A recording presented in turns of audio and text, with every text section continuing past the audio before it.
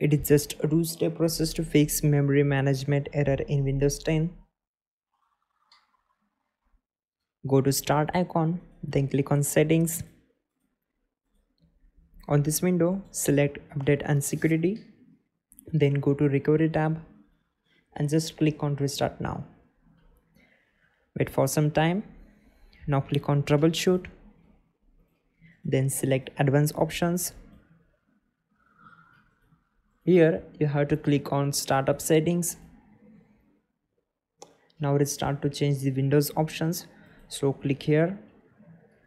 Now press F5 to enable safe mode with networking.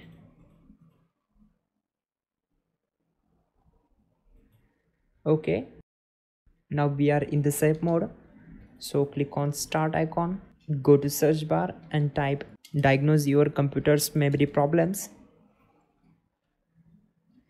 Now click here to open it. Now click on Restart Now and it will check your problems. So you have to wait for some time. It will take some time to complete its process. After all, you have to just restart your system. That's it guys, your problem will be solved. You're good to go.